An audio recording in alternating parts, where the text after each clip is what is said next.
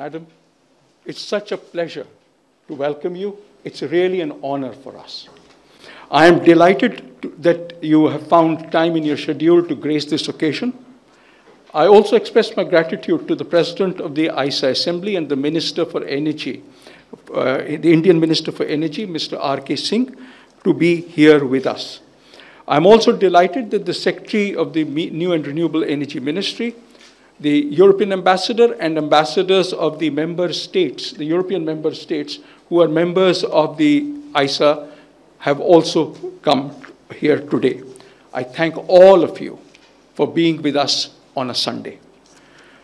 Ma'am, in the past few years, we have seen a huge growth in the solar industry. In the past 10 years, the amount of money that has gone into the sector has gone up from something like less than approximately 50 billion to more than 200 billion. This reflects the changing solar energy panorama, and consequently, because of commitments, we are seeing greater investments occur. At the ISA, we are striving to accelerate solar power uptake in every corner of the world, with a special emphasis on sunshine-rich, the least developed countries and the small island developing countries, and mobilizing $1 trillion worth of funding for solar investments in these countries. Ma'am, the ISA resonates with the European Commission's spirit of no person and no place left behind.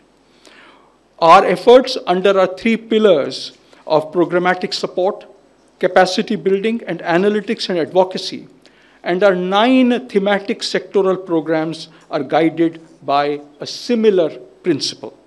We strive to employ solar technology to drive equitable impact across all the 105 member countries who we have with us today.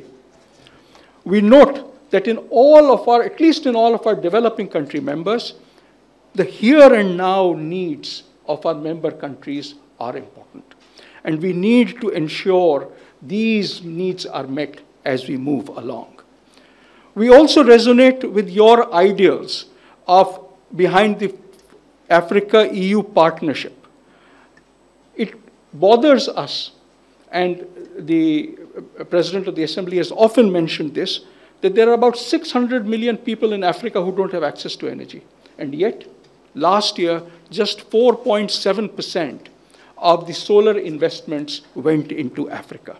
We need to work together to ensure that we maximize the benefits to the African continent in particular, while minimizing environmental threats.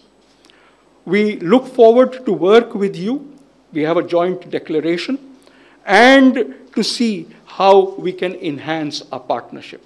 We are grateful for the 1 million euros of support that the European Commission has provided, and we look forward to the formal request that we have made for a pillar assessment by the European Commission to enable direct support to the International Solar Alliance. We are working on various kinds of things, but Madam, I think where we can work particularly is on issues related to the disposal of the solar panels and of the batteries which have lived out their lives. That, together with enabling generation across the world, I think would be necessary for us to ensure that solar reaches every part of the world. We will work with you to making solar energy affordable, accessible, and equitable, and look forward to strengthening this cooperation that we have with the European Commission, and we wish to make it stronger. Thank you very, very much. Thank you, Dr. Mathur.